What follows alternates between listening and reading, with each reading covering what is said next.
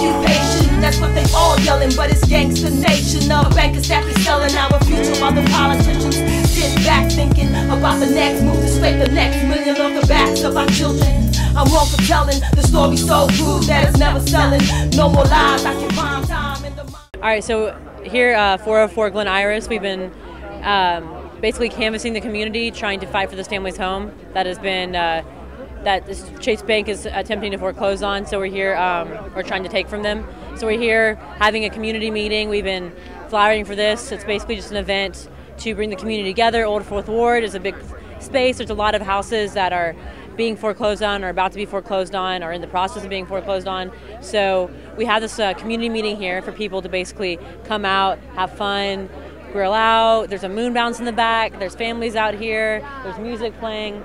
And basically for people to come out and have a better understanding of what's going on, to understand what's happening to this family, what's been happening in this community, the fact that, bring attention to the fact that Georgia is the third highest in the country for foreclosure rating, and basically just trying to build community and support and bring people together, because what we need now more than ever is solidarity and communication and awareness.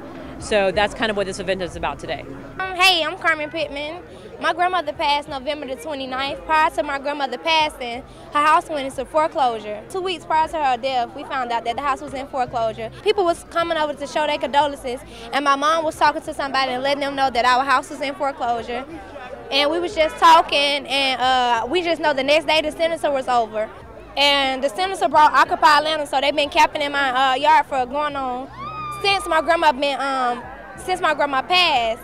So I told Tim from Occupy Atlanta, which is in the red hat, that I had a story to tell. I had wrote this story like April 2011, and I wrote it again. So when Occupy Atlanta came, I told them that I had a story to tell. So I've been telling them my story ever since this was going on. The banks gave my grandmother a predatory loan of $312,000.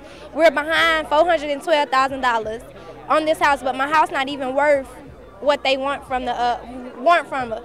Chase owned this loan, and it's U.S. Banks that's the trustee of this loan. We've been calling, it's been a call out. We've been calling them to basically ask them why did they do this to my grandmother. His name is Jam and Diamond, the CEO of Chase Bank.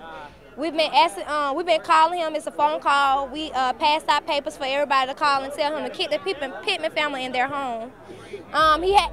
They did return our call, but he said once we was to get the power of a state out, that they was going to try to negotiate some stuff with us, but they haven't called back yet. So now we're waiting on them to call back. But until then, we're going to keep protesting and keep fighting for what is right. And that's my story. Hallelujah, hallelujah, come again. Hallelujah, solidarity forever. Solidarity forever.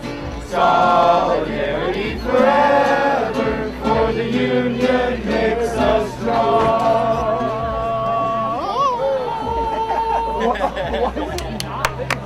Occupation, that's what they all yelling, but it's gangsta nation. Of bankers that be selling our future while the politicians